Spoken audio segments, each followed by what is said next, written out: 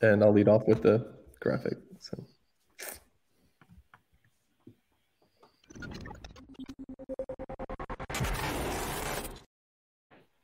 Good afternoon and happy Memorial Day from KSR. It is Drew Franklin here with our baseball guru, Daniel Hager. We're currently watching the NCAA Baseball Championship Selection Special on ESPN2. We were lucky enough to see Kentucky's draw early in the broadcast, so we just thought we'd hop on YouTube before the bracket is completely revealed and talk about what it means for Kentucky. As we learned last night, early announcement, Kentucky was one of the teams to earn a host site, so they will be hosting a regional in Lexington. Today we found out they're the number 12 overall seed, and they will play Ball State on Friday, and then either Indiana or West Virginia after that.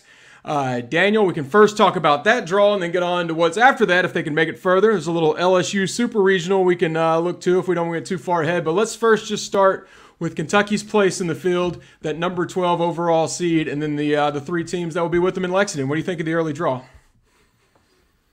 Yeah, I was actually kind of shocked that they got up to number 12 seed. I know a lot of the projections were kind of having them towards that latter end of the top 16, maybe the 14s or 15s. So, yeah, I think it's a pretty good draw, the number 12 seed. I don't love the Super Regional. You know, LSU kind of they were the best team all year until kind of the later in the year, their pitching staff kind of fell off for them, and they had a little injury problem. But I don't mind the draw. I know the team that they weren't wanting to have in their regional was Boston College, and they ended up in Miami. You know, West Virginia. I mean, we've not dived into these teams yet. I'm sure we'll find out about them, but just off the dome, you know, UK played Xavier earlier this season. They just played them in one game, beat them 13-2, run rolled them. Xavier actually took the series from West Virginia in Morgantown earlier this year. And then Indiana got run by the Cats also 12-2 earlier this year. So don't really know much about Ball State, but I don't mind the draw. I love what you're saying about Indiana and Ball State. We at least know they were lucky to even be here in the first place. They had a grand slam with 2 outs in the 9th inning to win the MAC tournament. Otherwise, they're at home, like you and I are talking about, selection show that we're watching here. So not to discredit them, but this is a team that kind of needed some heroics to even be in the field. You kind of like Kentucky's spot there. But just let's backtrack to how Kentucky is coming into this tournament. We didn't like what happened in the SEC tournament after they finished the year strong. Do we worry about that 0-4 loss to Alabama, or did that just give them more time to rest up and be ready to host the first regional since 2017? I kind of think that might not be the worst thing in the world for them. I know their pitching rotation is they were strong most of the season, but the injuries kind of started to bite them towards the end of the year. You know, Logan Martin and Travis Smith coming off his Tommy John surgery. They've now had a week to prepare. I mean, they will enter this Friday having almost not played in 2 weeks. So that's 2 weeks of practicing and rehabilitating and everything. So, you know, Alabama, you can't really worry about that because Alabama's been on a hot streak since they fired their coach. I know they're 10-2 in their last 12 games without Bohannon.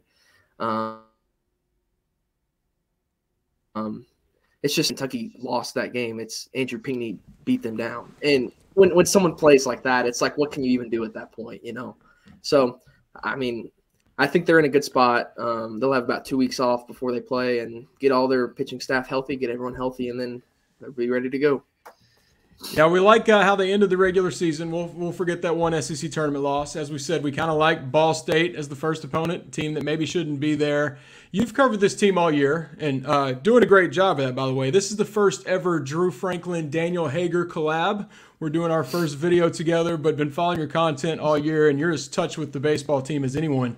So just at a broader scale, you know, this was kind of a tough year for Nick Mingione coming into it. It was show us something, or, you know, we might not be seeing him next year, but he has clearly answered the bell. This is only the 3rd time UK's even hosted a regional in its history. So he and his team got the job done. But just in broad terms, what has gotten to them at this point? I know pitching's done well. There's been some standout players. What do you think was the key in just Kentucky going from what we saw last year and the year before that to now having a home game in the postseason?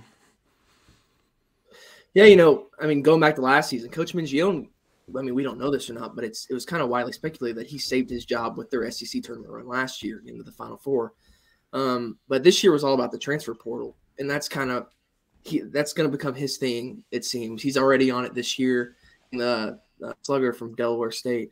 But, Hunter Gilliam was a transfer, and he was one of the best players on the team. Jackson Gray was a transfer. He was one of the best players on the team. And then you get the breakout from Emilian Petrie at second base. And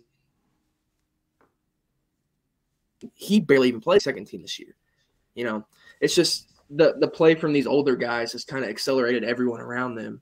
And even the pitching staff has been well as well. Darren Williams is in his 7th year of college baseball, and he's going to end up being, I think they said, is either top 5 or top 10 in ERA in the history of the program. And he's a viable contributor out of the bullpen. And the pitching staff, Travis Smith, he's going to be the ace for the baseball team next year. He's just a redshirt freshman, and he's pumping 96, 97.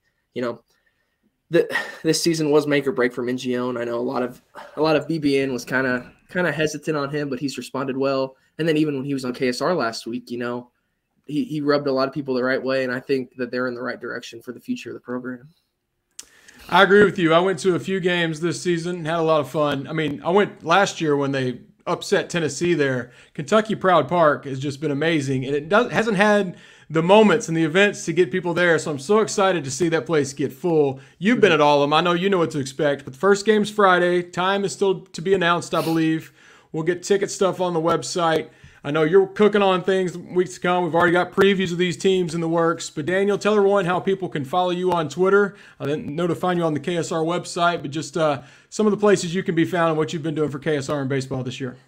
Yeah, you can just find me on Twitter at Daniel Hager KSR. And then, as Drew said, just find me on the website. We'll be under the baseball section. I know me and Adam and Jack have been kind of contributing on that all year. And it's culminating in the March to Omaha if they can get that going. So excited to see where this goes. Yeah, as I said, you've done great all year, but I think the eyeballs are about to increase now that Kentucky is playing some games at home. Hopefully they'll go far. We'll just throw you in the car. We'll all go to Omaha together. But first it starts with Ball State on Friday, and right now we're just happy to see Kentucky get that number 12 overall seed. We'll see what happens from there, but we like the draw so far. Daniel, thank you for jumping on and talking a little Cats baseball with us. Like I said, plenty to come, and thank you for all you've done all year. For everyone watching at home, we'll get back to it. They're still revealing more of the brackets. We're still learning that. We'll have the full thing up on the website soon. And happy Memorial Day to everyone. Remember the reason we celebrate today, honoring those servicemen and women who paid that ultimate price. We're not here with our freedoms without them. So happy Memorial Day to them. Go Cats, and we'll follow some UK baseball on Friday.